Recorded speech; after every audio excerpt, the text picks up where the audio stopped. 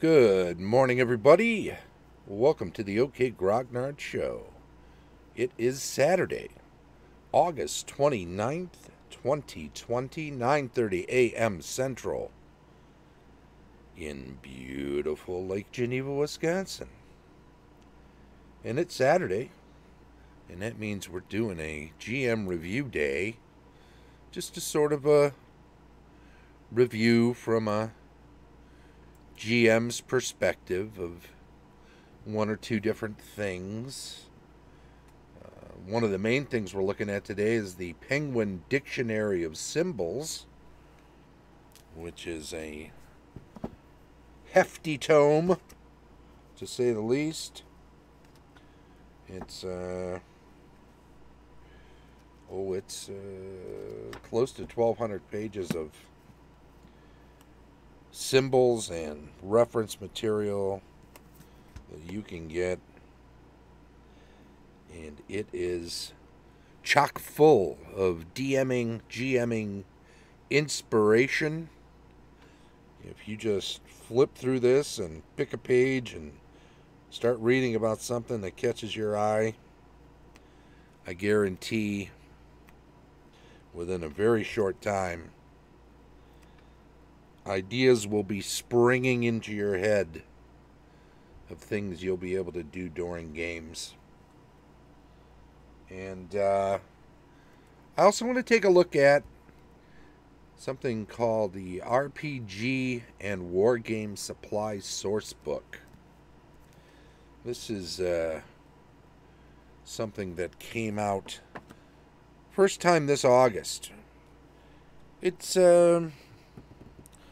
being touted as akin to the old Sears toy catalogs, and I get the impetus. You know, it's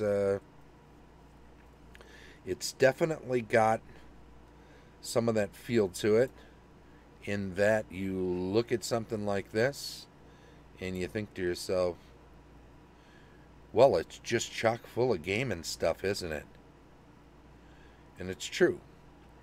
And it's also true that when you get much more excited about something like this when it is a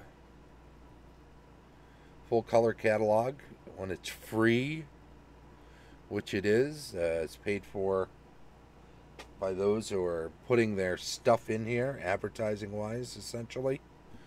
And it can be all sorts of stuff. This is put out by John Floyd Kelly, who is famed for, what's it called, Bexham's Bazaar. And he is the tabletop engineer on YouTube. He does some pretty interesting stuff. He's worth having a look at. But this in particular caught my eye. It just came out, and it is an interesting thing for sure. He says, when I was a bit younger, every year around November, the Sears Christmas toy catalog would arrive in the mail. I would thumb through that catalog every day for a month, looking at all the colorful toys and games that were available. I didn't know what I would be getting for a present, but I figured it had to be something on one of those pages. The anticipation was powerful, and my imagination ran wild with every flip of the page. Today, I get the exact same feeling when I visit the websites and Etsy pages and Patreon listings that relate to my gaming hobby. I play RPGs and war games, and I'm always on the lookout for new things to enhance my games. I bookmark all these pages as I browse the internet, confident in my ability to find them again. But over time, my bookmark collection has exploded and become a thing of pure dread. Websites have come and gone, and others have changed URLs, while many have names that aren't descriptive enough to find that needle in a haystack. And that's a brief explanation for how the idea for the RPG and Wargame Supply Sourcebook was hatched. I wanted a place to maintain all of the various gaming companies and Kickstarters and Patreons and Etsy pages and more, searchable by an eye-catching image and divided up into categories. Oh, and some fun-to-read articles and tutorials tossed in for fun. And that's exactly what my gamers are going to get. My gamers. And that's exactly what gamers are going to get in each 100% free issue of the source book, along with an index at the back. My hope is that over time the source book will become like that Christmas toy catalog, filled with inspiration, images, and eye-catching wonders that will make a gamer smile. But just like the internet, there is simply no way for me to know about every gaming resource out there. I need your help, gamers and sellers. Spread the word. Tell those companies you buy from about my source book. Point them to gamersupplysourcebook.com and help me to fill the source book with every imaginable resource for RPGs and wargames. I'm even open to adding new categories if the demand is there. Welcome to the RPG and Wargame Supply Sourcebook, connecting gamers with sellers of products and services for all your gaming needs. Find a nice, comfortable chair and enjoy every flip of the page. And click on an image to visit the site. There you go. Good morning, Ink Dweller 8. How you doing? We're looking at this new release, this August 2020 release of the Gamer Supply Sourcebook. It's a freebie. I'll put a link in the show notes for it. I just read his introductory page. Here is his Blue Rocket Writing Services Incorporated, is his imprint, I guess. Categories, 164 pages. It's got miniatures. He put in a product review, one of his own. It's not a paid review. He mentions at the end of it. It is something he purchased with his own money. Kickstarters, terrain, so miniatures, Kickstarters, terrain, 3D printing, RPGs and wargames, channels, miscellany, FLGSs, and last-minute inserts. So he adds on some pages at the end for people that are coming in right around the deadline for when he puts this out. I know that he has a deadline of the 10th of each month with the intention of having it drop on the 25th. I forget. I'll have to double check that. I think it's on one of the pages. We'll do a quick flip through of this thing. Like I said, you can get it for free, so I'm not showing you anything you can't pick up for yourself for nothing. So let's have a quick look. Thank you, advertisers. Okay, he talks about advertising in general and to get people to put their stuff in. He has a Patreon page. I think it's at levels at $4, $6, and $10. Advertising's very inexpensive in this.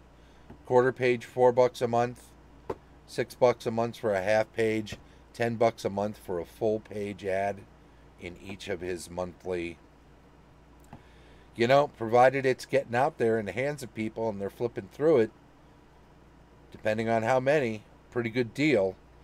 I'll tell you though, when you got something for free like this, it's hard to gauge completely, but because it's electronic, and he's going through Drive-Thru RPG and through his own website, he has a subscribe with your email, and they'll send you an email rather than just a straight download link. Because, and you know, at first I'm like, well, why don't you just let me download it? Well, okay, I get it. You need to be able to track numbers of it to some degree so that you can confidently tell the people that are advertising in it a real or closer to real circulation number. And that's fair enough. I've worked in a number of periodicals in the medical field and in some other places, and circulation is key to periodicals, and being able to quantify it realistically is always tough, and it's a very important thing, and advertisers are always asking. Even if I'm not seeing a direct upswing or a spike in sales of stuff that I'm advertising, is my name at least getting out there? Am I actually getting into the hands of people that are seeing this? And is that exposure over time going to mean a stronger brand, more sales? Hard to quantify all that. So the idea that people are interested in some real numbers on this, totally get it. So through his website, you sign up with an email address, and he will email you, either email you a download link or email you the thing. I don't know. I went through Drive-Thru RPG, which you can do. It's a freebie, but you got to sign in with an account so he can keep track of real numbers there, and he'll know that it's not just the same person downloading it 1,000 times.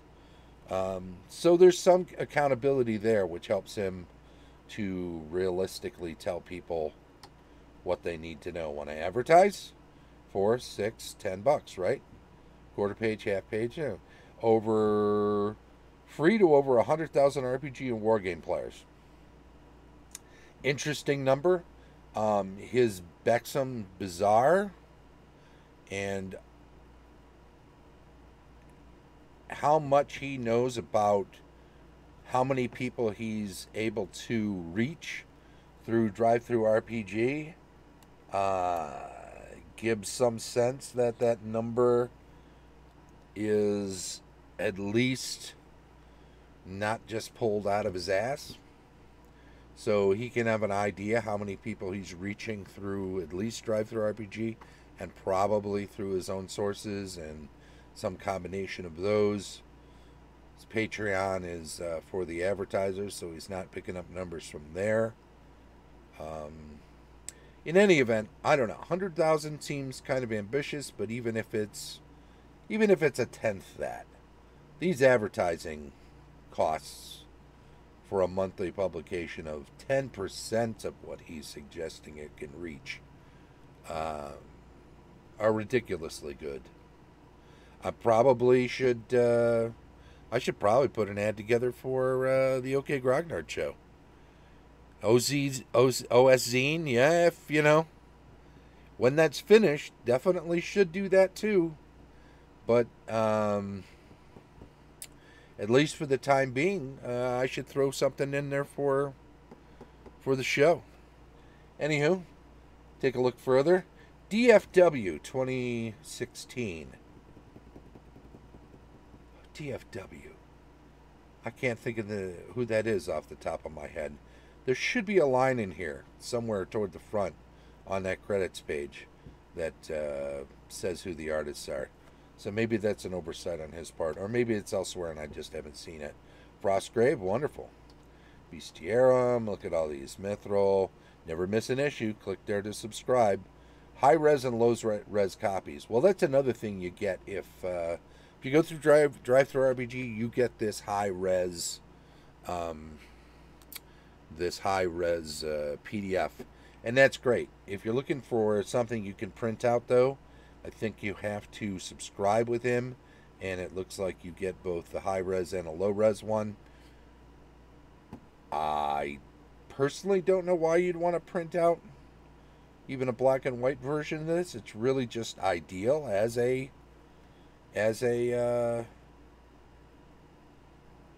click here to subscribe.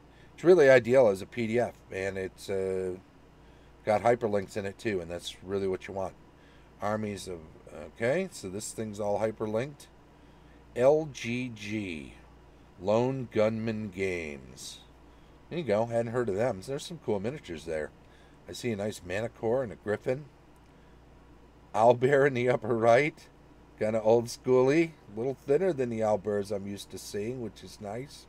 It's not the big ass version of the one you see in the Monster Manual, nor is it the fancy on steroids one that they come out with from WizKids, which is great too. Just kind of an old school looking thing, and I like the bases. Look at that whole Ophidian. Is that what we call them? Snake people? Creatures at the top. We got some gnolls, it looks like, in the middle. Beautiful. What's at the bottom? Bottom left. Fantasy, Lords of Fantasy. There you go. Beautiful stuff there. Modern Heroes, Legends of Fantasy. Very nice. Paper Golem. Okay, there you go. Paper miniatures, too. More miniatures there. All right, we don't want to take the whole show up doing this, and we're halfway through, so let me just do some quick flipping through. I know some other favorites of the show, like Fat Dragon Games, in here with a couple of ads in the 3D printing and in the miniatures. And, oh, Brigade Models, beautiful, epic adventures. We got, you should just pick it up. Ooh, highly detailed miniatures in this board game. That's very nice. Papercraft Dungeons. Okay, Ultimate Bestiary, a product review. Note at the bottom, not a paid review. Okay, that's cool. Kickstarters. Again, the artwork. We need something detailing the artist. 3D printed models there. Kickstarters, you know what? These are going to be a little less than useful over time, right? We're going to see... I guess the page is always there, and you can always go to the page and then find out if it could be purchased somewhere else, or see if the Kickstarter even funded. I think most do these days. To be honest, people don't take a chance on putting together a Kickstarter unless they're pretty damn sure it's going to happen. Isolation Protocol, not bad. RPG Tabletop Adventures, Land of Theria. Yeah, we're only a quarter of the pages through this, so we want to move on pretty quickly.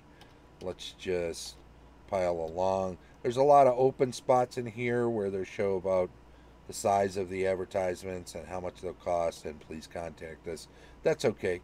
It's 164 pages, so I say there's a lot of them. They stand out. There's not that many of them, really. wowbuildings.net, terrain. Give me the artwork, DFW.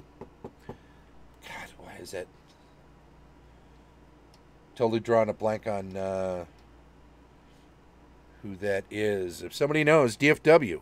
Crooked Staff, hey, how you doing? Catching it live for a change. Very nice. Well, thanks for coming in. Crooked Staff Terrain. Not Crooked Staff Publishing, huh? Or, yeah. All right, man. This is the source book for the Tabletop Engineer. Yep, that's correct. It is very nice. Do you, anybody in the chat happen to know DFW as a, have you noticed down by the spearhead, 2016? DFW is the initials of the artist. I'm trying for the life of me. God, I should know that. I know it. There you go, Crooked Staff right there. Calling it Crooked Staff Terrain. There you go. I always thought you went by Crooked Staff Publishing, because CSP, right? I guess that's how I got that in my head so strongly. But yeah, you're mainly terrain, so why not make it more specific and make it more clear what it is you do? That's always nice. .co.uk, crookedstaff.co.uk. That's how we pronounce that, right? Uk. What am I, an ugly American? Yes, you are, Mark. Play more. P-Work Wargames. That's nifty. I want to advertise. There's what the full page looks like. Panhandle, Old Barrow scenery. We're going to flip ahead a little bit. Oh, I like that castle, though, on the lower left. That's pretty cool. Nice terrain. Always nice with the 3D terrain. But I'll tell you what. At certain tables, especially with older gamers, those of us who are larger, who don't like getting up and down once we've seated ourselves at a game table, certain terrains that have a higher than miniature height, that are 3D, can be tricky to use. They're great at conventions, for instance. I really like the visuals and stuff, and if you're at a wargaming type table or a larger table where everyone's standing around rather than seated, That works fantastic. But this 2x5D stuff that Chris at Crooked Staff does the textures for, very cool.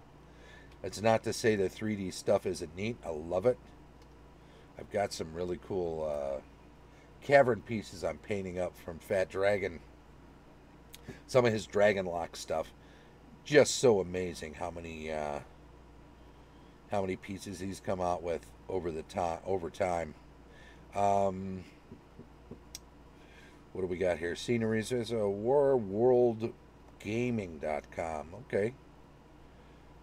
2-minute tabletop. I hadn't seen that before. Is that supposed to be like a ramen noodle container? Oh, 2 minute? Okay, that would make sense, right? All right. Grister's Gnomish, Dirt Cheap Dungeons. Jim Kelly, tabletop engineer. There you go. And he's doing a tutorial on several pages in here for doing some dungeon tiles. That's pretty cool. There's a Minotaur there, DFW at the bottom, by his loincloth, tunic, whatever you want to call it. Oh, nice stuff. Panhandle again. He's got a couple ads in here. There's their Demo Gorgon, Patreon, Arch Villain Games. Alright. Good looking stuff. Damocles, Raygun Raptors, Warlayer, Maddox Neptune, Shipworks. Those are neat. Those are neat. Very specific though. Patreon, Gloomy Kid Minis, White Werewolf Tavern, Woo Foo Workshop. Those are neat buildings, huh? Where are we at? Oh man, that's some crazy ass miniatures there, huh? A lot of detail. Beautiful stuff. Heroes Infinite. Okay. New release Null Pack from Manuel Boria. I believe that says. Coming soon on My Mini Factory. Very neat. Hobgoblin 3D. Vanquish. Dragon Scales. Now, is that Dragon Scales as related to Dragon Scales Jim Ward's campaign? I don't think so. That's a different thing. This is laser cut 3D put together MDF stuff, right? Dragon-scales.com. Shell, beautiful, lovely stuff. Puzzle Lock. They've got a few different ads and a full page. Nice. Bard's Forge. Dragon Trapper's Lodge. Town Smith. Man, all sorts of beautiful miniatures. Definitely go grab a copy of this. There's our buddy, Fat Dragon Games. Tom Tullis. Looking a little thin in the picture. No, it's a skeleton. I'm just kidding. Anywho, another DFW here. Frostgrave again. Call of Cthulhu. DCC. There's DM Scotty. He's the coolest. LD Send Publishing. I'm sure that's not quite right. This is not a test. Okay. Lex Arcana. There you go. From RA's Games. These are all RPGs and Wargames, right? Monkey Games. Twisted. Super High School. VentureAweek.com. Still around. Doing a Kickstarter, but also is an RPGer. Here we go. Wars of Oz. Old Glory. Good minis. Traditional 25s there. Lots of army stuff there. Beautiful stuff here. More DCC. Roll and Play. Inkwell Ideas. Man, always a lot going on there. Lore Wars. I hadn't heard of this one before. That's some nice artwork on there. Some D12s hanging out in front of a hut for the dicehut.com. Very nice. Bran Armyman from Wargame Vault. That's where you go to get the cool stuff. World War Tesla. Tommy, tell us again. from Fat Dragon Games. That's a really evocative image too, isn't that a beaut? And there we go. Byte RPG. We got Chronicle cards, Wild Shaped decks, Spectrum Games down at the bottom. Table Salt Gaming. That ad needs to be cut a little better. I think that's getting cut off on both sides. Slightly different sizing on that, but Battle Space looks like some cool stuff terrain-wise there. Let's see. Squadron Strike, Birds of Prey, Traveler. Oh, that's all. Ad Astra games. There you go. Beautiful stuff here. Some more. Oh, that's pretty neat. It's a space combat with depth. Kind of a quick system. Ad Astra. Part of the Ad Astra stuff, I believe. All that together. Troll Lord games. There you go. Some of the best stuff there. Castle and Crusade, of course. Burrows and Badgers, those sworn. All right. Channels, another DFW 2016. It must have been all part of one art pack from somebody. But I need to know who. DM's Craft, DM Scotty, there you go. Wylock. Oh, and this is yeah, I'm CSP Chris in most places, but called the channel Crooked Staff Terrain to make it more obvious what I was doing and also to confuse matters, it seems. No, not at all. It's just I've known you since EN World days and always knew you as Chris, and then CSP Chris, and then yeah, but for anybody new coming to you, having terrain in the title of the name, it's definitely a plus. It's definitely a smart move there. Black Magic Craft. Man, this guy's got so many cool builds and stuff on his channel on YouTube. Well worth it. So these are channels, right? I think because he's a YouTuber, he calls them channels and mainly puts them there, but I imagine you could put podcast advertisings or Twitch stream advertisings in here like what I do. But these are all YouTube, mostly crafters, because Tabletop Engineer does mostly crafting stuff on his own. And I think that's why he's gone with YouTube. Tabletop Witchcraft, there you go. Dungeon Craft, YouTube symbol in the bottom. And you know what? OK Grognard Show shows up on YouTube as well, and wherever people get it. Miscellany, again, DFW, right? Yep, down by the Karachi-Ruski. UG, there you go. Oh, love Hotwire Foam Factory tools. Very useful. PlaidFX.com. Indian Invasion. I'm not familiar with this. Well, that's a podcast. There you go. Facebook Indie Invasion. Okay. Army Painter. Fantastic. Oh, there's one of those beefy owlbears I was talking about earlier. Atlantic Dental Supply. Well, there you go. So they both do 3D filament as well as the Merlin's Magic Plaster, which is some of the best stuff if you're doing mold work. 60 Easy Flow 60 resin. There you go, that too. This is that other project that he works on all the time, this Mr. Kelly. $6 an issue on DriveThruRPG. Click here to subscribe and get it for $4 an issue. RPG and Wargaming Magazine. There you go. And let's see. Coastalacon. All right, here's a convention. They also that's from the Indie Invasion podcast people, or vice versa. They sponsor that. Okay, that's all right. Same type. I'm assuming it's the same bunch. Mace. Oh, that's coming up in November. Hopefully they'll be able to make that work. So many physical conventions getting canceled. PresCon next February, so we're already advertising into 2021. RPG candles. The RPG haversack. That's really neat, right? That's nice. Nice bag with all these nifty pockets in it. Historicon 2021 coming up. FLGS. He says If you want a quarter page ad for free, just to try it out, if you have a game store, if you're reopening, might be a good time to throw one in. Now, granted, it's a little bit tricky unless you have an online component to your game store.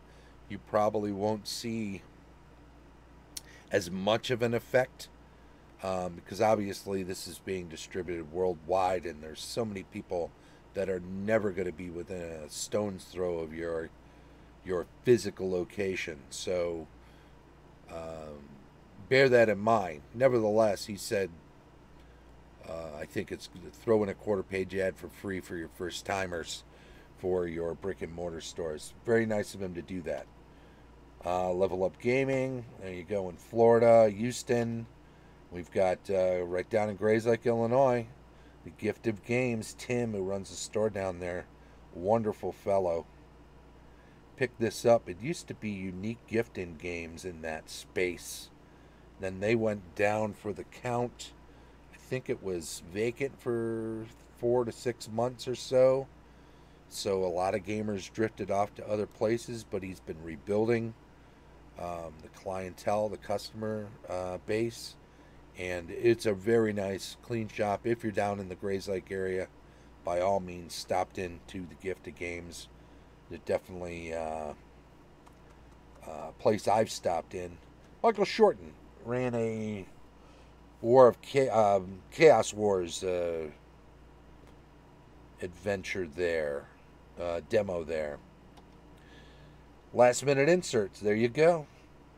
Armorcast, boom, Jim Martin, Hello Gamers, a nice little discussion of what this is all about.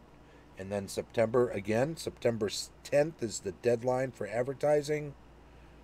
Placing advertising is September 10th, so the 20. At some point after that, it comes out. I would guess it just came out not too long ago. So sometime after the 20th, probably each month, advertising after this will be held and placed in the October 15 issue. Maybe this came out August 15th. Maybe September 15th is when the next one will come out, and that's why the 10th is the deadline. Not exactly sure. You can get more details following up with him or going to his Patreon. I think that's about that, right? So we've seen all of that. We think it's pretty cool. We've spent more than the entire half hour on it. So there you go. I'm going to get off of that for a second. Let's jump over to this. We'll spend some time on this. This I purchased not too long back. I've seen it used as a GMing resource by a number of people. Yoda Stein, how you doing, buddy? Ink Dweller 8, good to see ya. Thanks for stopping out today. Hey, Cricket Staff, if you're not a follower, make sure to follow the channel. And everybody who follows the channel, of course, we add into our list of people who are followers and who also have spoken up in the chat stream. Because once a week, on Mondays, we take a look at the list from the previous week, Sunday through Saturday, and we figure out who has stopped in. And of those people, we take one person. All you have to do is be a follower and chime in on the chat stream. No purchase necessary. We only ask you to chime in because we want to make sure we're not chasing a bot, because that's always the danger with online initiatives like this, is that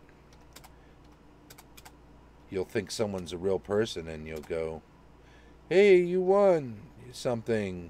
You're just giving something away. It's free, but it's yours. And then you spend a couple of days chasing them down. You find out, wait, they're just a bot. Anyway, Dictionary of American Symbols.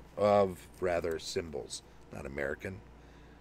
This is from all over the world. Where are we at? We're up here. course, we've got the green screen going, so that's not going to be a beauty. But we did that too. We put the image up for just that reason. Now, these glasses are good for something, but they're not good for reading very small print. So I'm going to pull these off for a second. I'm going to put on these better cheaters. What a handsome fella.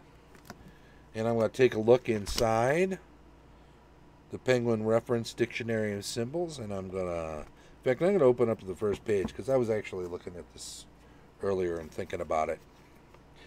Abracadabra. Ablution is sea washing. That's like a ablution is a word that references washing up often before like a religious ritual or something like that. Abracadabra is actually the second listing. This charm was used throughout the Middle Ages. One only had to write it down in the triangular pattern shown below and wear it round one's neck as a sort of phylactery or charm to be protected from various diseases and to be cured of fever. And then in parentheses, PLAD, and I'll get into what that means later. But let me just show you. Let's see that. There we go. Abracadabra, abracadabra, abracadabra. See how it... Oop, oop, oop. Go up, go up. There we go. See how it gets smaller and smaller and smaller, and you get down to an A at the bottom and that triangle symbol. See the PLAD? In the back, in the reference, that'll tell you what the source was. And there's literally a dozen plus pages, about a dozen pages of these reference PLAD. I don't know what's not in here. Did I spell it wrong? PLAD. Well, that is weird for the bibliography to fail me on the first attempt. Not sure why that is.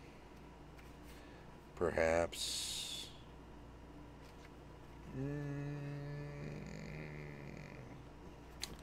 Can't tell you. M-A-R-A. Let's check that one from further down in the reference, because I've used this a dozen times and then jumped on WorldCat to find out where an article was and if it was something I could pick up locally. And when I say locally, I mean Chicago, Milwaukee, Madison, all points within an hour's drive, more or less. Marquez Review. Okay, so a lot of these are going to be the Maminogion. A lot of these are going to be European references because a lot of the, or worldwide, international references. I see a lot of French references in here. A lot of British. There you go. Athens, there's a lot of Greek, or some Greek. Anyway, it's international, so stands to reason a lot of the articles they're going to be referencing are going to be. The word derives from the Hebrew A-B-R-E-G-A-D, space A-D, space H-A-B-R-A, with the first A having the long vowel sound. Hebra. Let's see. Can we get it in there? Yeah, I don't know if it's going to be visible. Yep, there it is. All right. Strike dead with thy lightning is what that phrase means. In Hebrew, it comprises 9 letters, placing alpha on the left side of the triangle, or aleph, my bad. And its 9-fold repetition is the magical element. Mara being the reference, page 48 of that reference material. By arranging the letters in a reverse triangle, the celestial energies which the charm claims to entrap are directed downwards. Accordingly, the figure should be seen 3-dimensionally as a funnel. The magic letters slanting down from the wide mouth to the narrow spout comprise the letters of force of a mighty whirlwind. Woe betide the powers of evil, which it strikes, since they will vanish forever from the world above into the abyss from which there is no return. Well, there you go. So there's a bit more to this, and all of these references in 1,200 pages of this book are going to have very detailed information as far as, here's an entry on saliva. Saliva is both a creation and a destruction symbol.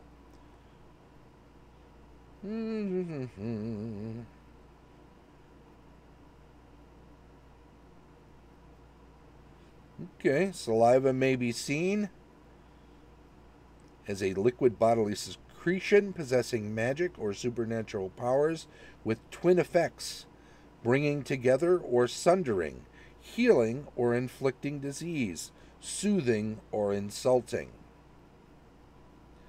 There you go. Salmon, salt, and, you know, righteous persons, rings, statues. We have got something for everybody. Narcissus, of course. Mithras, mole, Moloch. Money, see coins. Lantern.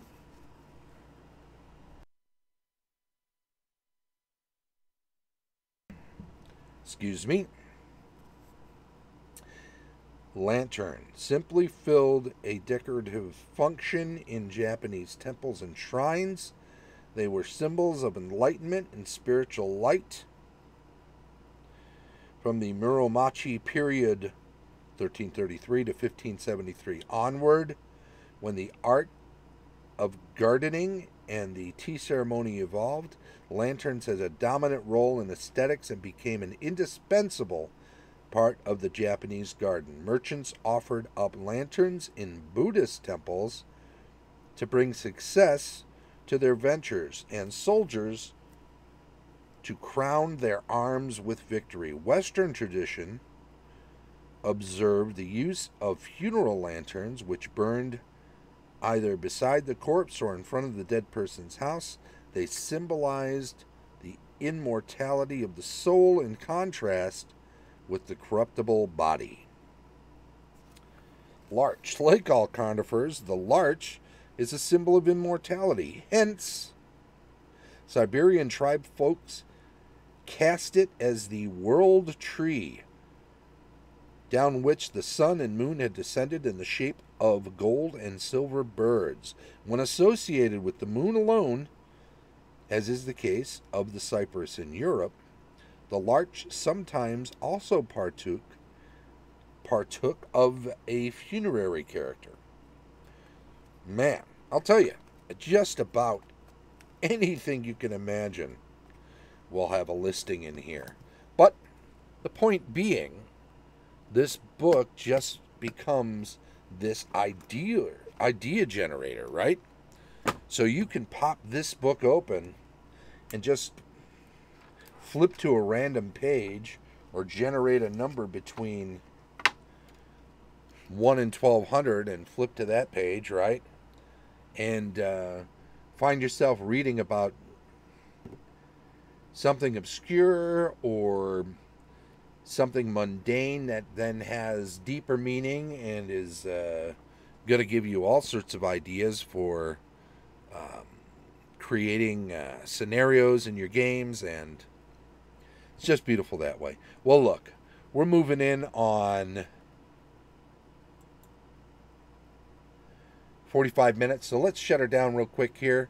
I want to thank everybody for following the channel. If you're here and if you're chiming in on the stream chat, we will get you in on the giveaway. Virtual Game Hall Con, keep working on those submissions for gaming events for Virtual Game Hall Con. Starting tomorrow, rules retrospective. We're moving on to a new character class. Haven't decided if it's going to be the thief or the magic user yet, but first edition rules retrospective. Weekly news and announcements on Monday, cartography and world building on Tuesday, campaign discussion Wednesday, GMing tips Thursday, building adventures on Friday, and then back around the horn to GM reviews on Saturday. Thanks again if you're following the channel, and thanks for chiming in. I do appreciate it. Also, if you're on YouTube, thank you. Please do subscribe. Give us a thumbs up if you're enjoying the videos. Also, constructive criticism can be added in to the comments. Always appreciate that. Once again, thank you to everybody for following the show, and you have a great day. Come on back. Join us again, 9:30 a.m. each and every day. Bye-bye from beautiful Lake Geneva.